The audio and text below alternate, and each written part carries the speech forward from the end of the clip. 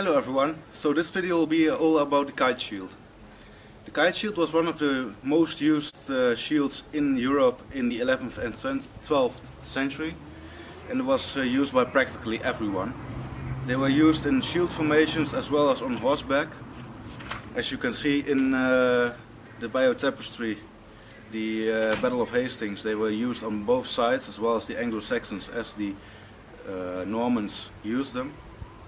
I use it myself for my Norman Crusader outfit, and well, they were very popular because it has the teardrop shape, which gives my body complete coverage.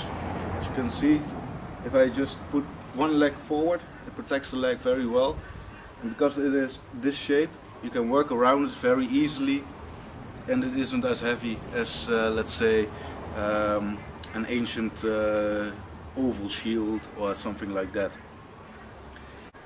This I made with the strap configuration, as was very common and popular. This was also shown at the biotapestry when the Norman riders used this configuration. You also have sources that are saying they had a cross right here a strap, and here a strap. But I tried that one before, but I don't like it very much because this is more efficient. I've used 4 rivets and 1, 2, 3, 4 different bands, with 2 of them going also around the shoulder. So this is a very efficient setup. And the one with the cross, I believe, is only used like this, whilst this is obviously multi-use. So I really like the shield, how it is, how it feels.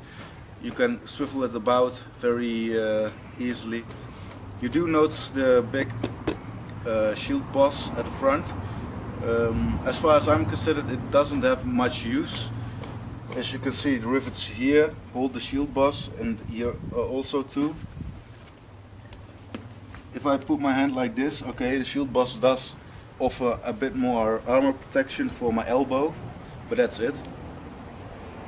So I cannot really explain why they were put on. You do see them also without the shield boss, but the Normans practically almost always use them with a shield boss.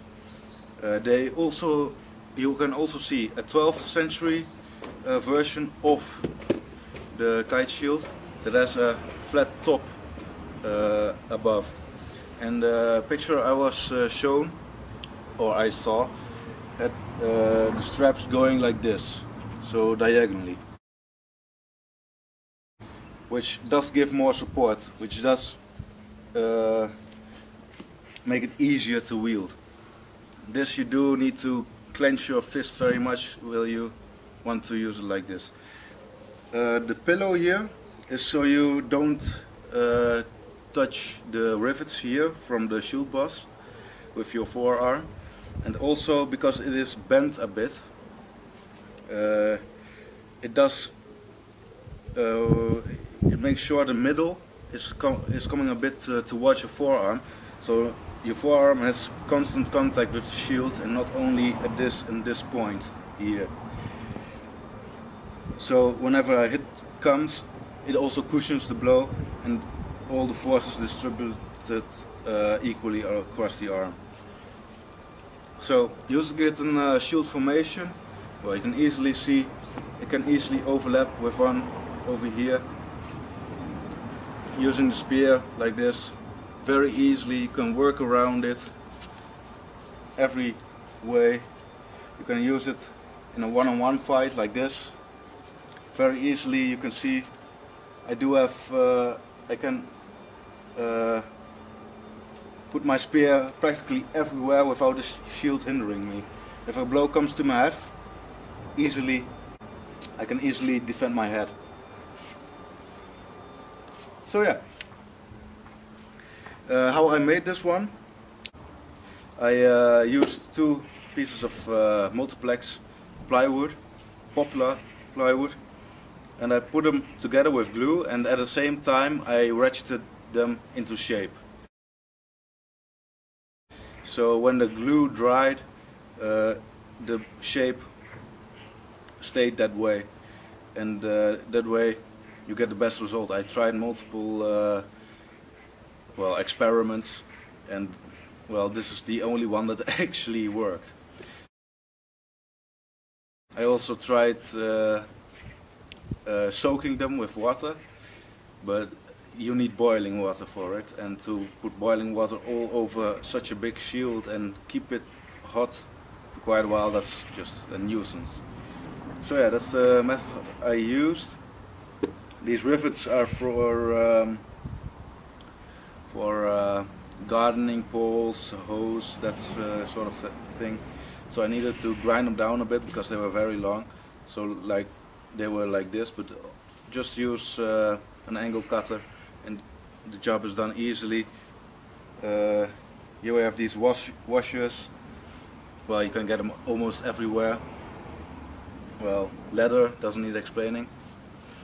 And the edge is all rawhide from dog bone. Very, yeah, it's not that cheap actually, but it's very easy to come by. So painted it over with acrylic paint, and that's pretty much how I made this one. And I faced it with linen. Do note that I made some shields with canvas, but linen is way better. This one also has already seen some action, and you don't see that much damage over here. When you have canvas, whenever a hit comes, there's a bigger chance of the canvas ripping. And with linen, the chance is pretty much minimized.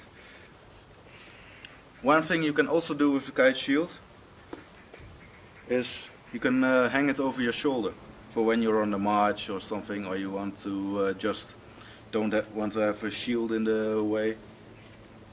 How I accomplished that is because this is actually pretty long. I cannot just put it right here and just hang it over my shoulders, it will still be too long. What I do is I tie a knot. So put it on my back. Just tie 2 knots. One like this.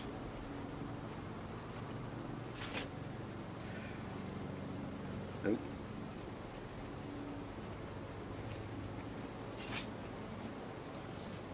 This, and the other one like so. Now it rests easily on my back, and I can use spear two-handed. Very nice. And whenever someone is coming for my back, well, he'll have a tough time because there's a shield in the way.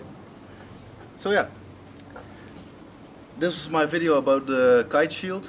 I hope you enjoyed it, I hope you learned something, and I'll see you in the next video.